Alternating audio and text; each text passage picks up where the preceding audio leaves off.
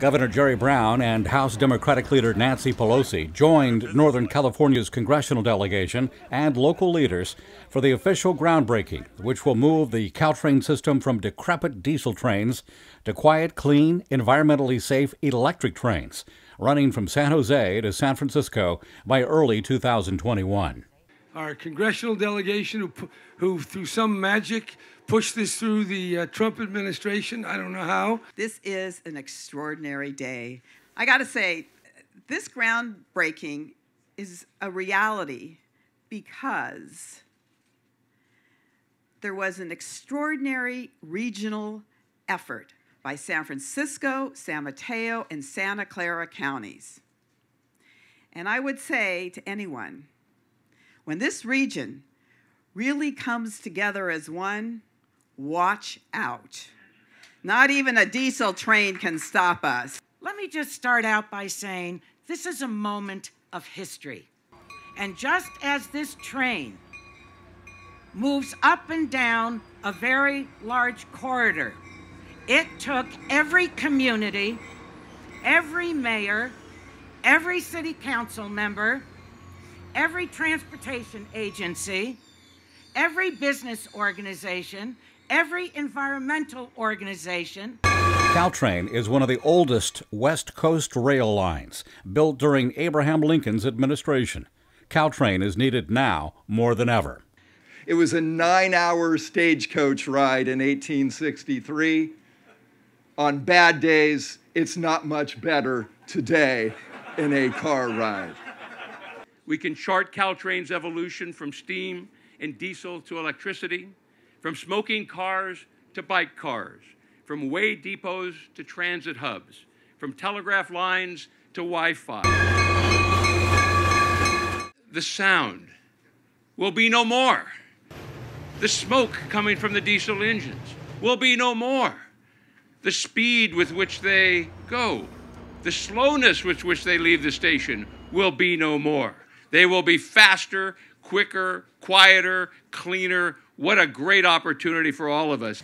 The next generation of Caltrain service means maximizing the capacity of this rail corridor, upgrading stations and platforms to accommodate more riders, linking to the new transit connections like BART in San Jose, and extending the system to new stations like the Millbrae Transit Center in downtown San Francisco.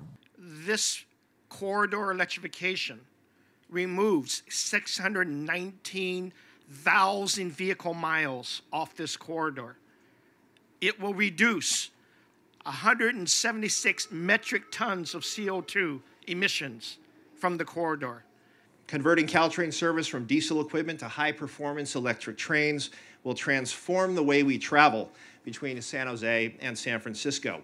Look, these trains coming, whether it's about families getting together, people going to work, products getting to market, we all pin our hopes on public mass transit. It's very, very important to all of us. And if you don't think that this train is important to San Mateo County and to this whole Bay Area, just drive down 101 around 6 p.m.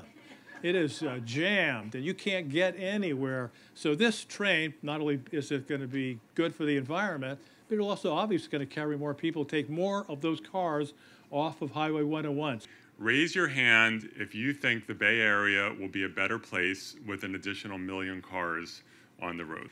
Because if we don't do this kind of work in dramatically expanding the capacity of our public transportation systems in the Bay Area, we will have another 1 million cars on the road because the region's going to grow by 2 million people in the next 25 years. California has 32 million vehicles. We use 18 billion gallons of gasoline and diesel, and we collectively drive 335 billion miles a year. How many more can we add to that? Not so many. In fact, we probably ought to reduce that by getting on a train. We're about next week to approve Plan Bay Area 2.0, the latest version of a sustainable community strategy for the Bay Area. This is at the very core, this project, what it is going to bring is at the very core of what we're trying to do to do as Scott said, reduce these vehicle miles traveled, get peoples off the car into transit. That this corridor is home to 1.6 million jobs. It's home to 20% of the sales tax generation in the entire Golden State, 53% of all of California's patents, and 13% of California's gross domestic product. The federal government has been a partner on transportation infrastructure with state and local governments for a long period of time. Transportation officials have been told by the White House that cities and states will now have to shoulder the multi-billion-dollar infrastructure burden on their own and not count on the federal government. So Caltrain, you're very lucky to be the last one under the wire right now to get your full funding grant agreement, but there's another 50, more than 50 projects at $38 billion that are at risk. There's 800,000 jobs at risk, $90 billion of economic output that is at risk for where we are in this particular cycle. In Millbrae, Mark Jones reporting.